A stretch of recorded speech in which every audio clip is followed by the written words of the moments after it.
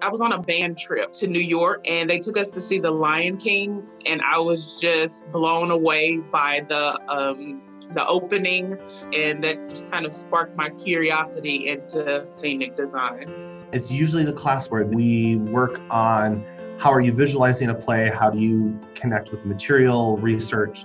We work on what that creative process is. This semester, due to COVID, one of the things that we're looking at in particular is some new technologies. We're introducing them to 3D modeling. And so by doing that, the goal is to give them those avenues to tie into live and entertainment industries, but still have a skill set that still ties back to theater. It's kind of a mix between the traditional model making design class that we did last semester mixed with 3D modeling. We've gotten the chance to really dig into some interesting 3D programs, which are going to give us a broader range of skills to go out into the industry and be more prepared. One of the goals of this semester has also been to introducing the students to a more diverse population of voices and how to engage in that in a way that really truly represents the work of the playwright, the people that the play is representing, the culture that it's representing. It's really inspiring because I didn't know that we were out there, but we are out there.